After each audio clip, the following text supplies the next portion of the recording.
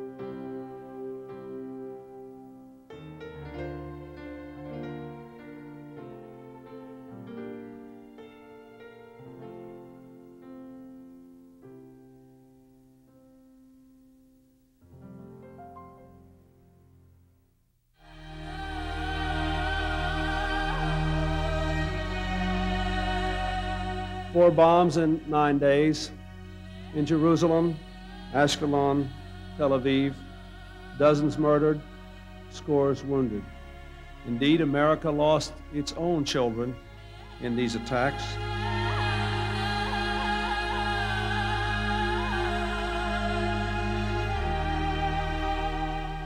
We know your pain is unimaginable and to some extent unshareable. But America grieves with you and prays that you will be comforted among the mourners of Zion and Jerusalem. One day, one night, one moment, my dreams could be tomorrow. One step, one ball, one water, east or west, over earth or by ocean, one way to be my journey. This way could be my book of days. Israel has opened up to the world since the peace process started. And as a result of that, Israel communicates with so many countries it never communicated with. So we live through a time where the economy grows, many more Jews do come to Israel. We have successfully absorbed close to 700,000 people.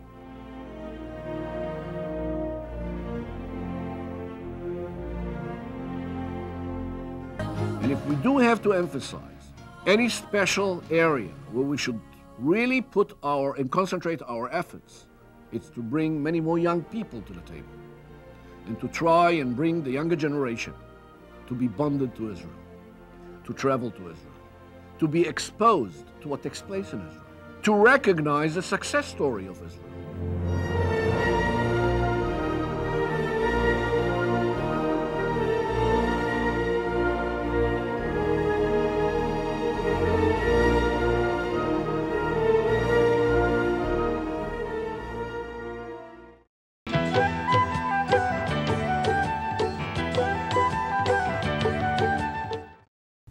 With us now is Laurie Berman. Laurie, it's a real pleasure having you with us today. Nice to be with you. Finally, we're able to make it happen. I'd like to ask you, at this time in history, how do you see the challenges facing Florida as a state in general? I think the state has a lot of challenges right now. Our legislature in Tallahassee is very much out of control. We need to start being leaders in creating jobs for the state, in the green economy, and in the environmental field, and making sure that our state doesn't have oil and toxins here.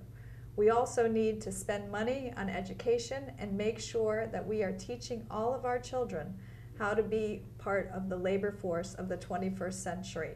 It's time for Florida to have new leadership and a new direction.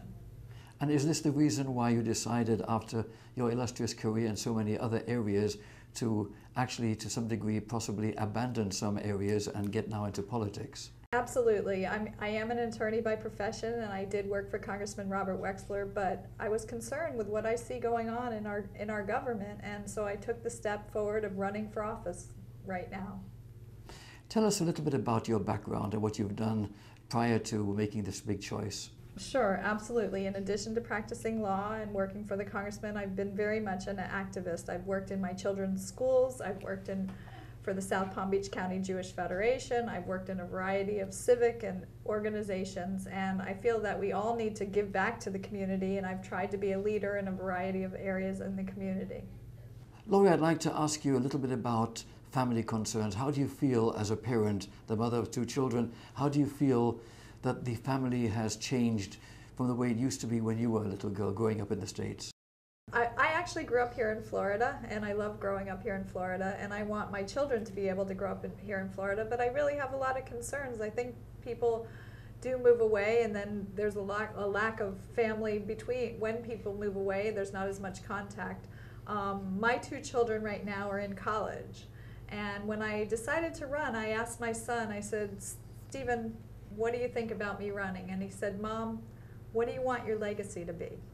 And I thought that was a really insightful comment for an 18-year-old, and I want my legacy to be that I can make a difference in this state. And my children have been really supportive in the campaign. When they've been home, which is not very often, they've been out with me going door to door, knocking on people's door. They come to campaign events, they wear t-shirts, they pass out the literature for me. And they know that I'm running so that their lives, that they can come and live in Florida. I want all families to be able to prosper in this state, and I think that we need to create jobs in this state so that all of our children will be able to move back here and live here in South Florida. We need to start to develop our biotech industry so that there'll be those kinds of jobs. We have Scripps, we have Max Planck. Let's get the knowledge-based industries here in the state. We can also develop our green industries. There's so many entrepreneurs who are out there in the green field doing solar, doing wind. If we can develop those fields, then all of our families can prosper here in the state of Florida. And what disturbs me in that subject matter is that we do have the technology in our world to use creativity and implement wonderful solutions that would provide far better alternatives as far as powering our cars, electricity in general. It is just horrendous to me that all sorts of other questionable interests prevent the implementation of intelligent solutions. What are your thoughts with regards to that? I totally agree with you. I mean, we know that in Israel they're starting to develop electric cars, and they're looking into having an electric car grid. But unfortunately, you know, we've become so dependent on fossil fuels, and we haven't spent the time or the money to really develop these alternative industries, alternative and renewable fuel industries, I should say. I do think it's a huge problem that it hasn't been a focus of our administration. And I do think that with time that the administration will start to address these issues. I mean, we see what goes on in the world. We cannot continue to be dependent on fossil fuels the way we are. It's time for us to start to take the lead in technology and really have a green economy here in the United States. What you say brings to mind a documentary I saw called Who Killed the Electric Car? They had these hundreds of thousands of wonderful GM cars 12 years ago that were running just beautifully, and they were destroyed for all sorts of very, very dubious reasons. But on a more positive subject, I know you care about all people here in Florida and elsewhere in the world, and of course in Israel. What are your thoughts with regards to the challenges facing Israel at this time? I totally support the people of Israel. I've been to Israel many times, and I know that there are a lot of challenges facing Israel, but I do believe that the United States needs to be an ally of Israel and will continue to be an ally of Israel. And I think we need to do everything we can here to support Israel. If it means one thing that was done in the state, State Senator Ted Deutsch passed a law that we divested from Iran. We also, in the state of Florida, are a huge purchaser of Israel bonds, and I will continue to advocate that the state should be purchasing Israel bonds. So whatever can be done on the state level to support Israel, I will absolutely be working for. How do you see the future with regards to social values? I was thinking the other day, looking at my children watching television, I was thinking how people are so distracted and seduced by mindless entertainment and don't read enough books and so forth. Do you feel that there is a deterioration of family values in this day and age? Well, I wouldn't necessarily use the word family values, but I think what you were talking about, the distractions, is very much a problem with the next generation. I mean, we've raised an entire generation where the kids at 8 years old get cell phones, where they have Nintendos, where they are all addicted to Facebook, and they don't have as much human interaction as we have among our generation. And I think it's a real challenge, and it's something that we're going to need to do. In terms of reading books, newspapers are suffering tremendously because people don't read. Book readership has been down a little bit, but thanks to someone like Oprah, book readership is starting to rise a little bit. So I think we as parents need to set the example, and we need to encourage our children to have more human interaction, to continue to read newspapers and read books. But I do think that the next generation will be different, no question, because they've had different influences growing up in their lives, and those influences have played a significant role. So it's going to be interesting to see how it all develops, but I think we need to continue to engage our children and to make sure they are part of society and have the same values and morals that we have. No question. Some of your supporters have whispered that they see a future for you in which you not only are active in politics in Florida, but as soon as possible nationally. What message would you bring to the voters out there with regards to your plans for the future? I'm very flattered. Thank you very much for saying that. But for right now, my real goal is to be a state representative and serve in the state legislature. We have term limits in this state, and you are only allowed to serve 4 terms, and I would love to be able to serve out 4 terms as a state representative. That would be an honor for me. I definitely want to be a leader in our society and have a leadership role, and I think this is a wonderful place for me to start, and I hope that it will grow to other things. But for now, I am very excited to hopefully be able to be a leader in our state. Laurie, this has been very interesting, and I would certainly like to wish you the very, very best. Hope to have you on the show again in the near future. Thank you for being with us. Thank you very much. I really appreciate the opportunity to speak with you, and I really enjoyed it. Thanks. My pleasure. I'll be right back.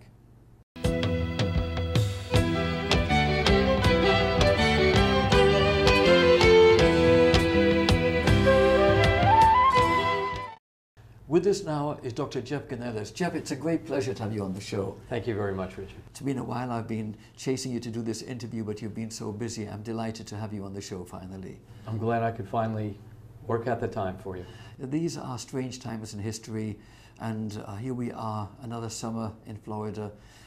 How do you see the challenges facing the United States of America at this time in history in general? I think we're really at somewhat of a historic time, and probably everybody says that whenever they answer a question like that. But we have so many issues that are coming to the front right now. We have to figure out who our identity is.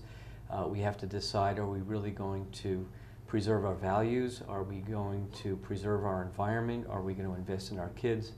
And we have some really historic kinds of issues ahead of us.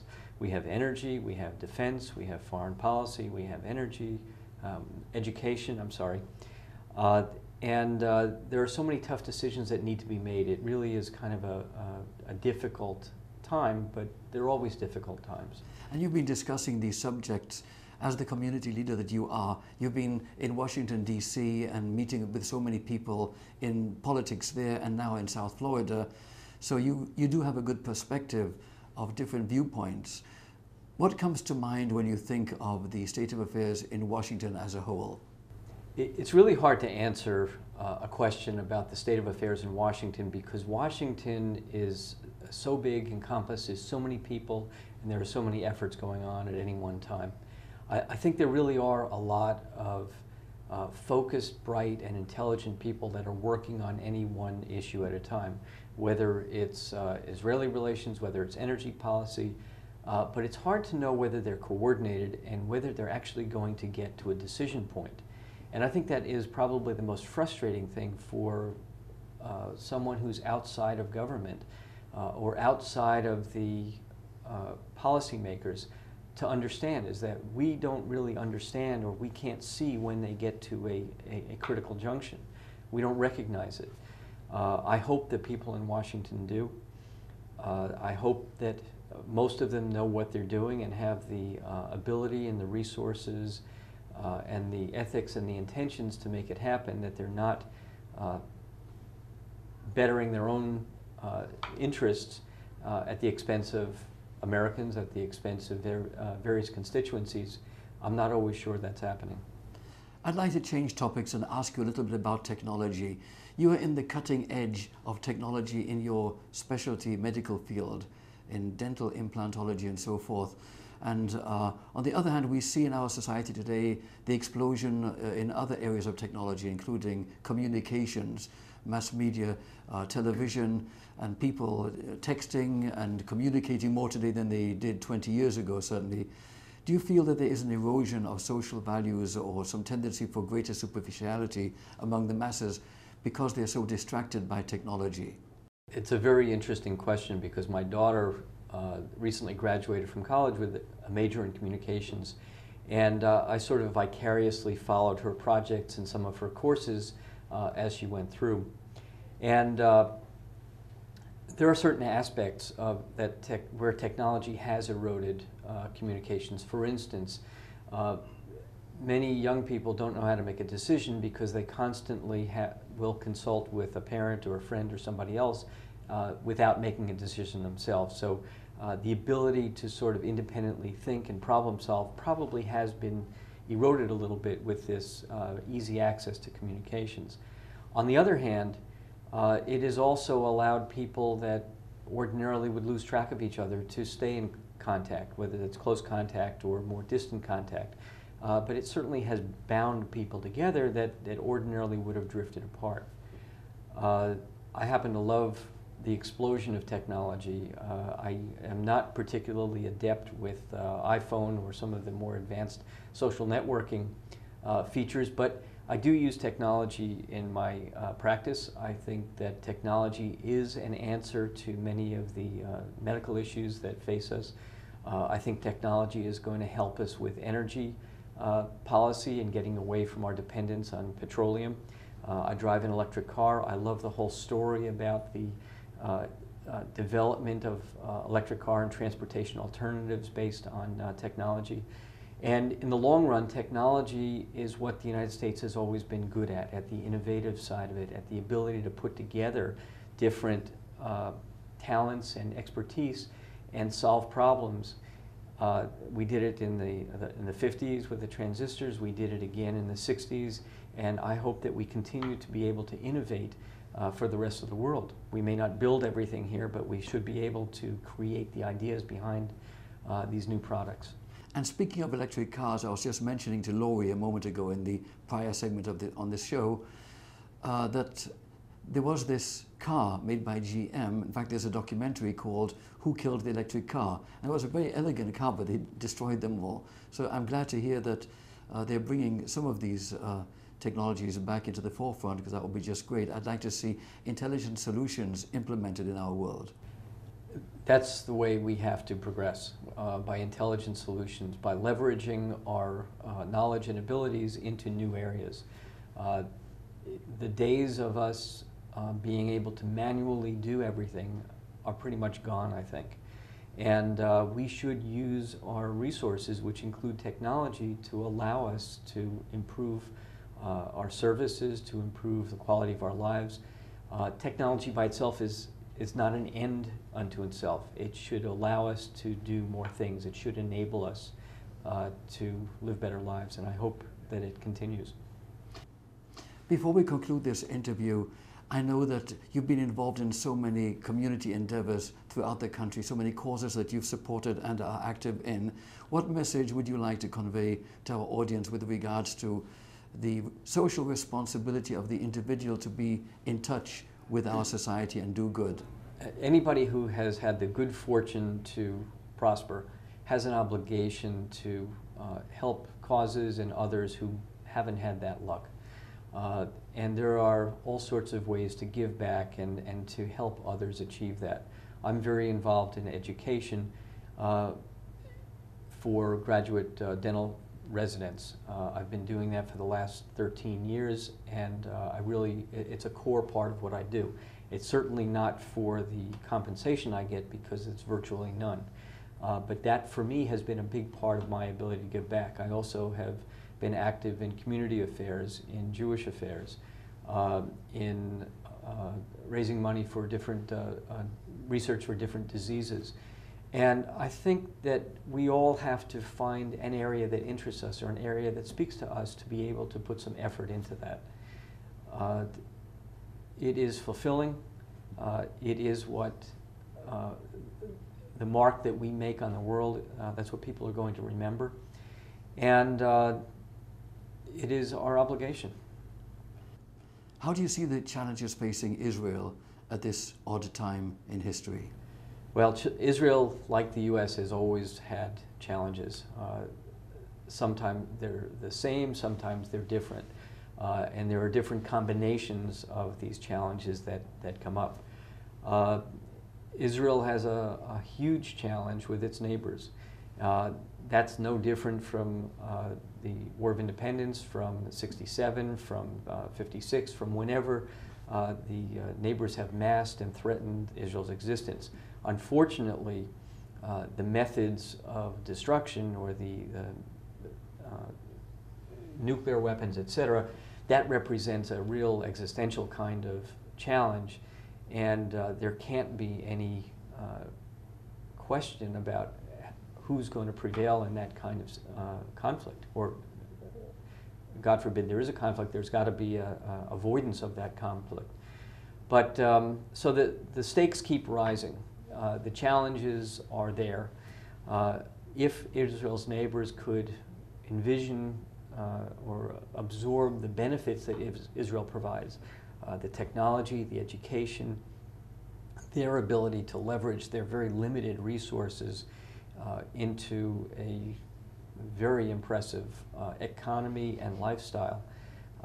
If the Arabs world could appreciate that without being threatened by it, it would be fabulous. But that's also very utopian, and it doesn't seem that rational thought is all that prevalent in the Middle East.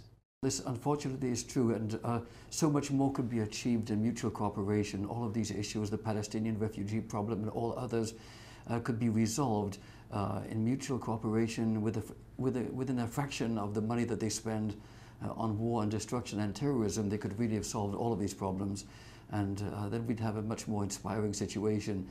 I'd like to, on that positive note, thank you very much for being with us today. It's a real pleasure. Richard. Thank you, sir. I'll be right back.